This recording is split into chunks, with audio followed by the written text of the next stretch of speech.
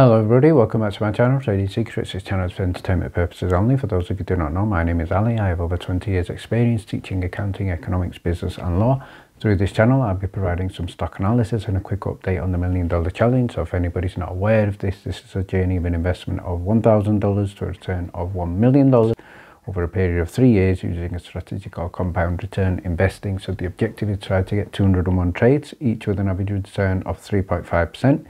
It's not 201 consecutive trades. We do take into account losses. So for further details about how to join us in this challenge for as little as $9 a month and also get access to our exclusive strategy video, information is available in the description below.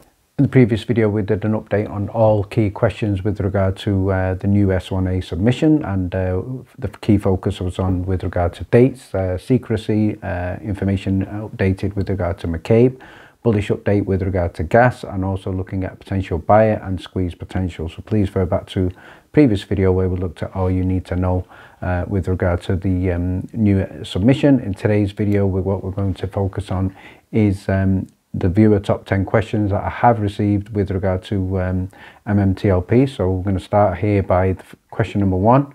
And this is a question that was asked in the Discord, and this first question is with regard to Trading 212. This is a common question, especially from people in the UK and Europe, and I think it may also apply to some brokers in the United States, and this is with regard to brokers which have restrictions in terms of trading MMTLP, as it is an OTC symbol. So let's have a look at the question. He said, "Good morning Ali, we're getting closer to S1 now. Any further updates to Trading 212? I'm really worried we will get stuck with our non-tradable MMTLP." So as far as I'm concerned, and according to the information I know with regard to Trading 212, their response is not really positive. What they are saying is they are for now waiting for approval. Once we have approval, they will then put pressure on they will then provide us with an update. So what I have said here is once we get that approval, then collectively everybody through Trading 212, I think if there are any concerns, if there are any issues, then we will put collective pressure on them. And the reason for that is, as far as I'm concerned, they are legally obliged to give us our entitlement. So as far as I'm concerned, and everybody else, on behalf of everyone else who cannot trade this, good luck to everybody here. And obviously if it squeezes and you do exceptionally well, that would be great. Unfortunately we will not be able to benefit from that, and as far as our key objective is to get maximum value from the spin out benefits as it goes into Nextbridge.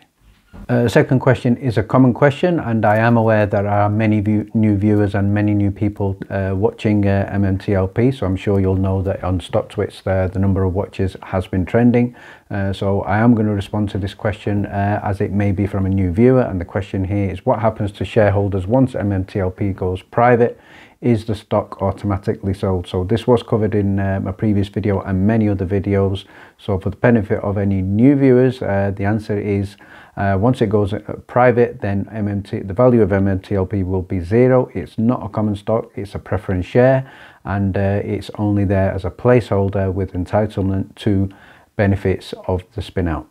The next question here is from Greg Mathis, so shout out to Greg. What he said here: "Great video Ali, I think this video was the light for the fuse for the boom this morning. Oh, the footstool shorts are going to have such a bad weekend when this gets more and more exposure." So I do agree, Greg, there. So I think in terms of the videos and the exposures, we have been getting a very positive response. I feel people are having a lot more confidence in the stock, so I'm certainly on the side of the retail. So I do agree. Thanks for the support, Greg, here. So let's have a look at what's happening with MMTLP in terms of StockTwits. We can see here at one point it was number 3 in on the trending tickers, and it was also identified as one of the top watch stocks to be watched on their watch list as well.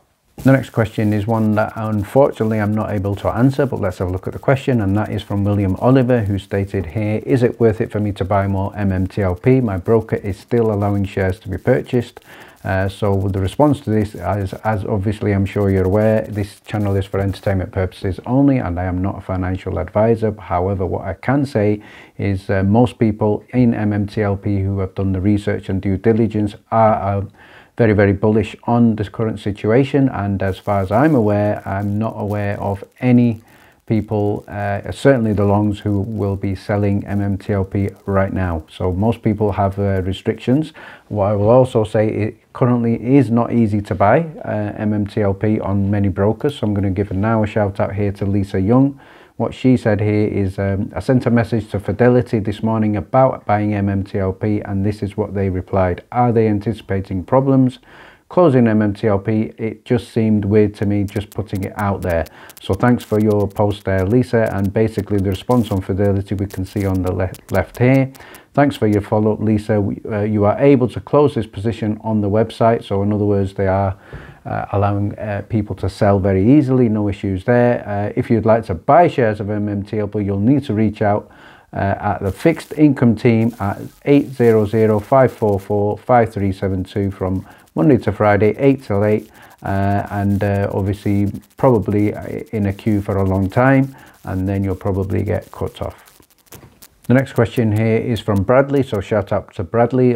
So thanks for your question here, and he said, Ali, fantastic video, always exclusive information. From this point, the shorts are going to have to go well over $65 a share in order for people not to sell, because obviously in Bradley's opinion there is a buyer waiting in the wings. A tax-free transaction is a huge incentive for people not to sell in the run-up. So in one of my previous videos I did talk about potential outcome where we get a buyer, and with that buyer we could get equivalent shares or shares in their stock. So this could be Exxon, it could be Conco, it could be Marathon, and a number of options there.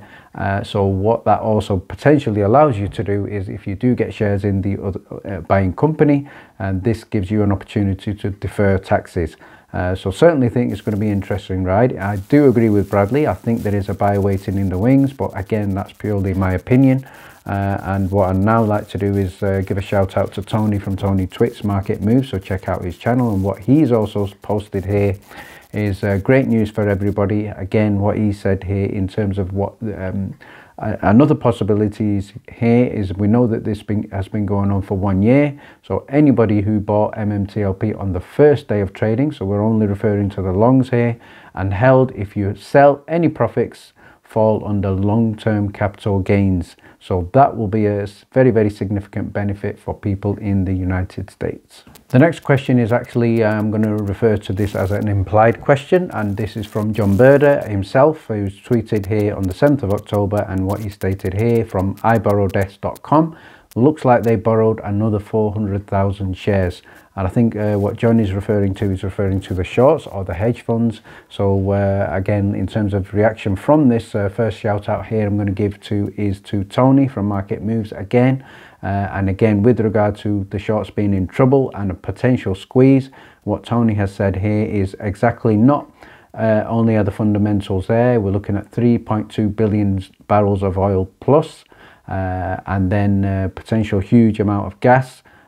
Only 165 million shares, daily average volume around about 300,000, short interest approximately 6.6 million shares. So definitely fundamentals and data there suggesting it could run. The other thing I'd like to now do is have a look at a response here from Bryson, and what Bryson is, sorry, not from Bryson, from James, who shared a post here from Ameritrade. So let's have a look at this post. So this is an older post, but again, it's quite relevant in terms of what we're looking at now for the shorts. And it's saying, good question. If you have a short position in this company that decided to go private, you would indeed need to cover your position beforehand, or you would most likely be forced to buy back the shares at a certain rate. So the key thing I want to focus on there is forced to buy back. So the brokers will be forcing the shorts to cover. They will be forcing them to buy back, and if they are buying back, the price goes up, the shorts will have no choice. And just following up from this, the additional data I'd like to add in here is from Quentin MNT on Twitter, who's also posted here additional information from Torchlight. So he's posted here, look at all these short shares. If these numbers are accurate, we could get $80 plus stock price. Many of us will become millionaires. So 100% agree with that. I think many people holding MMTLP as far as I'm aware, are going to be new millionaires. So good luck to everybody here. As of close of June the 6th, 4th of June 2021, we're looking at in excess of 17 million shares. We're looking at just in excess of 32 million international shares, and naked shorts we're looking at 38 million. So total shares short 87 million. So again, clarification in terms of whoever was holding shorting torch, they will need to cover now through MMTLP. So potential is there for a huge problem for any shorts that were still there from the previous torch. The next question is from Abhinesh Chandra. So this question is also really for some of the newer viewers who are probably just tuning in and joining the list of growing watchers. So let's have a look at this question. So this is from Abhinesh Chandra, who said, thanks for the update, Sally. Question, so we have to hold MMTLP shares to get our dividends. Once the S1 is approved, MMTLP shares will freeze, correct? For trading, this will then be converted to Nextbridge, correct as well. When do we see dividends? And if it's a non-traded company, we are hoping for them to be bought by someone, then only we will be able to sell our shares. Is this correct in my understanding? Or if I'm wrong, please email me. Before answering the question, I'd like to actually give a thank you and shout out here to Payson59, who has responded here with a very good answer. And he said, once S1 is approved, record date and distribution date is set. Yes, this was covered in the previous video. You have until the distribution date to sell your MMTLP shares if you want to sell. On or after the distribution date, your shares will then be converted to Nextbridge. The record date is going to be set by obviously the company, and then we have the countdown to the distribution date.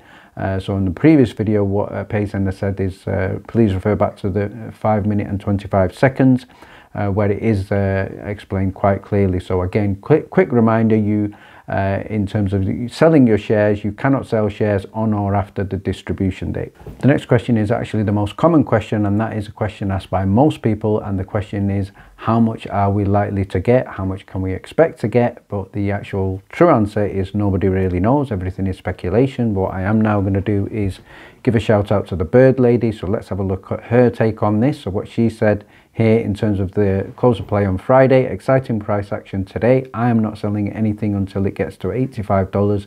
Goes up from there. We're looking at 3.2 billion barrels of oil plus natural amount. And this is to be determined. So we're going to have a look at the potential value for gas shortly. So she's looking at a minimum price here around about $85 before she sells MMTLP. So from my point of view, I unfortunately, as you know, I am not able to buy or sell. So I'm only able to hold my previous legacy shares from the previous year.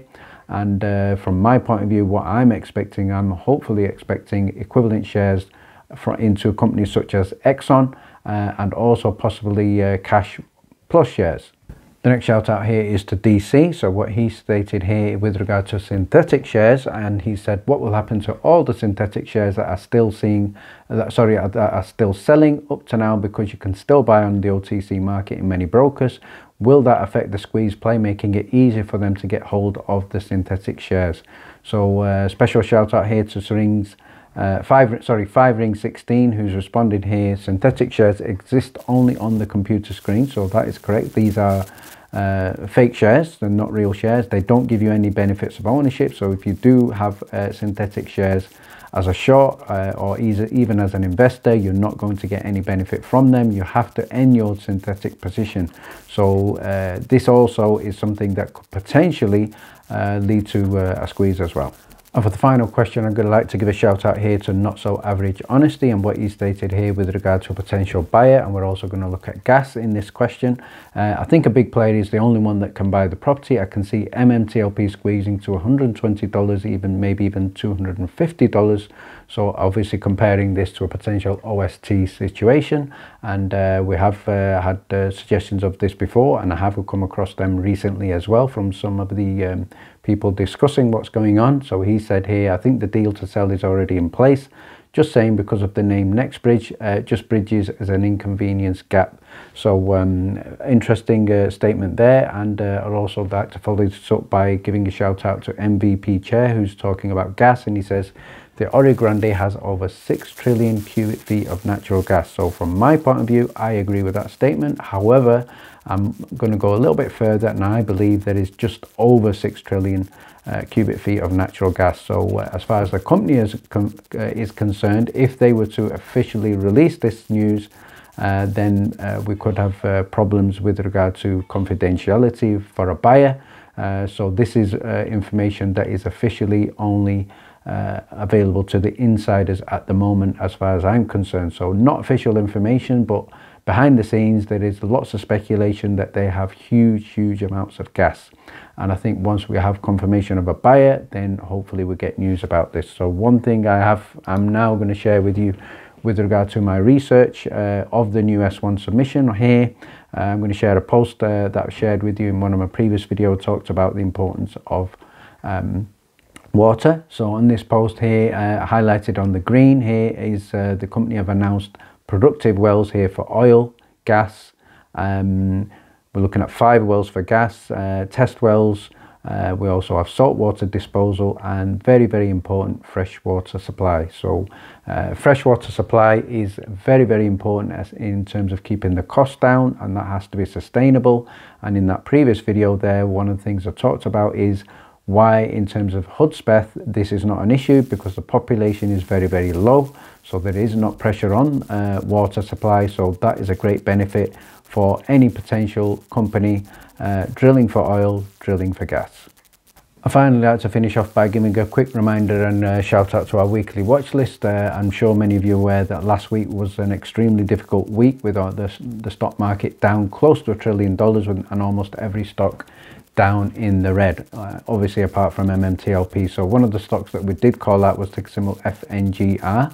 This has been running up. At one point it was up in excess of 700% over the previous 5 days, and this is obviously a stock that we've been talking about in the Discord. So we will be releasing our next weekly watch list from just prior to the market opening on the Monday. So in order to get access to our weekly watch list, you can certainly consider joining us in the Discord, where we can participate in live trading discussions as well. Thank you very much for watching. Please stay tuned.